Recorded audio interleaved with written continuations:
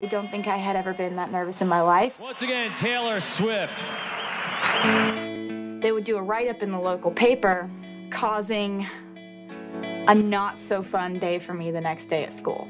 My worst time of the day was when I went to go pick up Taylor at school, and I would know that things maybe hadn't been so great that day at school, and so I knew I was going to hear whatever happened. And so that was tough as a mom to hear the ostracizing that went through, literally the shunning that would take place at school, where she would sit down at a table with her lunch tray and everyone would move.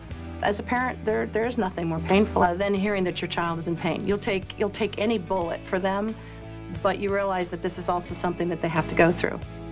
So that's when I got it in my mind that there was this magical place called Nashville where dreams come true, and Faith Hill got discovered, and I thought to myself, Nashville, well, I've got to go there.